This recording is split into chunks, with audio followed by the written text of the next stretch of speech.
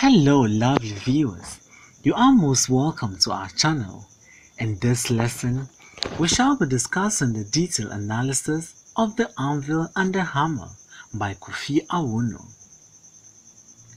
The poem talks about the clash of two cultures, and the two cultures in question are the African culture and the Western culture.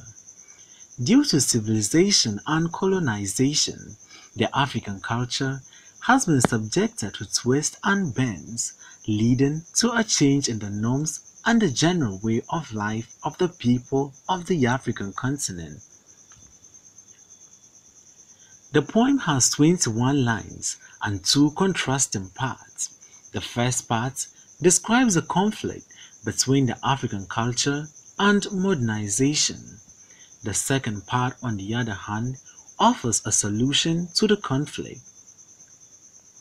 Let's now take a detailed analysis of the lines contained in the poem.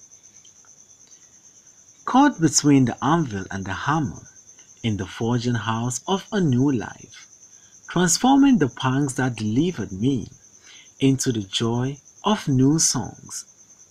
Here, our poetic speaker likens Africans to a piece of a metal that needs to be shaped into a different form.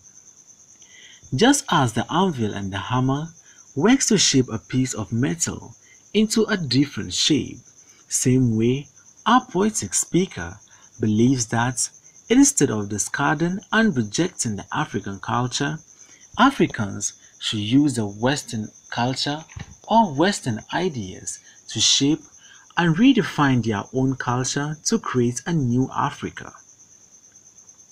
The forging house is a place where transformation takes place. This forging house represents schools, churches, and places where Africans learn the ways of the Western culture.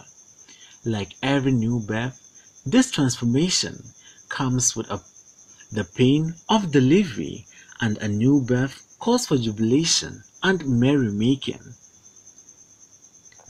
The trapping of the past, tender and tenuous, woven with fiber of sisal and washed in the blood of the goats in the fetish heart. Here, our poetic speaker portrays the old African way of life and traditional practices.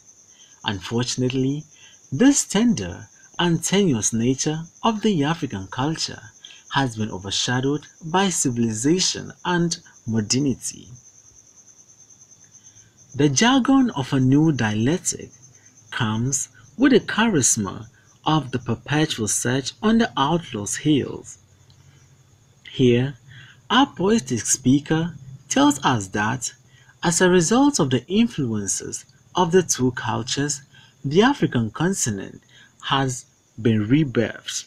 As a result, we see the importation of a new culture and language, and this new culture has carelessly violated the African culture, all in the name of civilization and modernization.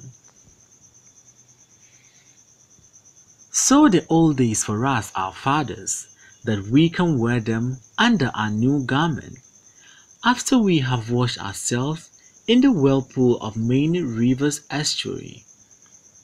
Here, our poetic speaker appeals to his ancestors to sow the old days for him, so that he can wear them under his new garment.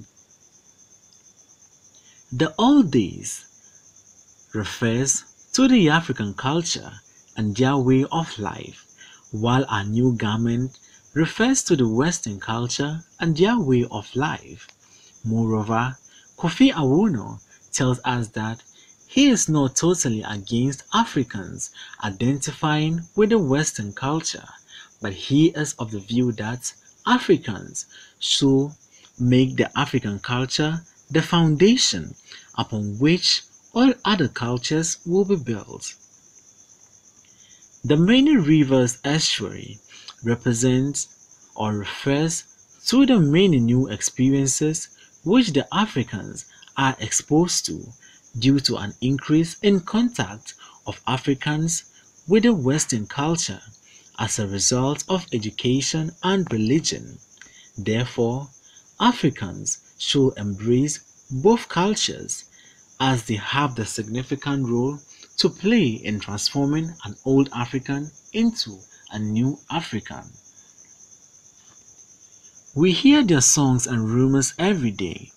Determined to ignore this, we use snatches from their tunes, make ourselves new flags and anthems, while we lift high the banner of the land and listen to the reverberation of our songs in the splash and moan of the sea. Here, our poetic speaker admits that though they prefer to hear and listen to foreign music at the expense of African songs, they are now determined to embrace their cultural values and work toward promoting it by making themselves new flags and anthems while they lift the banner of the land high. This will indeed make them see the superiority of the African culture as against the foreign lifestyle.